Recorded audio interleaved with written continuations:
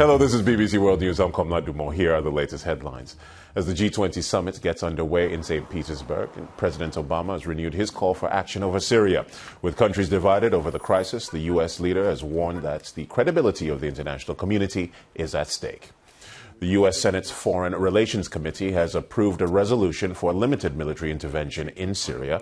The decision sets the stage for a vote by the full Senate next week on whether to back President Obama's call for action. The judiciary in Chile has apologized for the actions of its members under the military government of Augusto Pinochet. The judges say they abandoned their role as protectors of basic rights. And thousands of homes have been damaged and many people injured after several tornadoes hit eastern Japan in the space of 3 days. In Kanuma City, train services were suspended after lightning struck the electrical system. BBC News. I'm Yalda Hakim, presenter and correspondent. Join me on BBC World News.